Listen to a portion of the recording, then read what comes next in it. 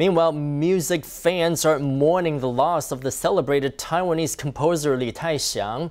Lee, the creator of classic hits such as The Olive Tree and Farewell, died in his sleep on Thursday night in New Taipei. He was 72.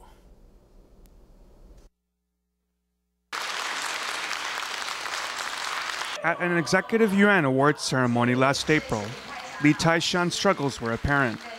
His body was frail and he couldn't speak, but his passion for music showed through. The composer used body language to express joy at winning the prestigious National Cultural Award.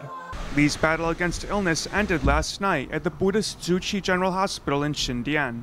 He was 72. One of Lee's family members announced the news.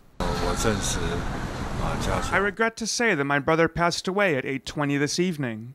He died in his sleep with his family by his side.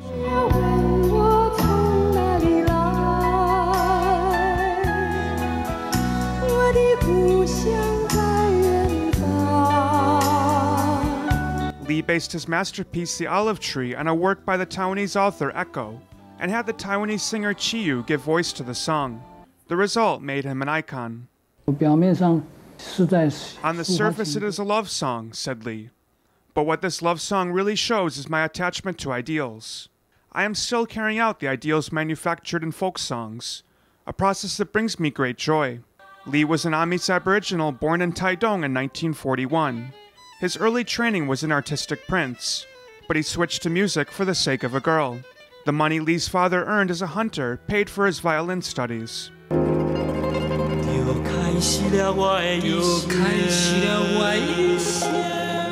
Lee's music crossed between classical and popular.